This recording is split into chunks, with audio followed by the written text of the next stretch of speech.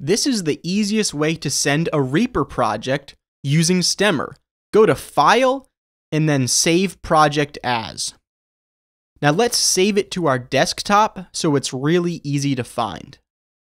Click Desktop, and now very important, click this button and this button. You must do this. Anyway, now let's name our file, okay? Decent. Oh, don't lie. You should call it great. Anyway, there you go. We can click Save. All right. Now, this is how we find it. So click down there to your File Explorer and click on Desktop, and there it is. But one more crucial step. Crucial, okay? Right-click on this. Click Send to Compressed Zip Folder. Again, you have to do this. You have to do this.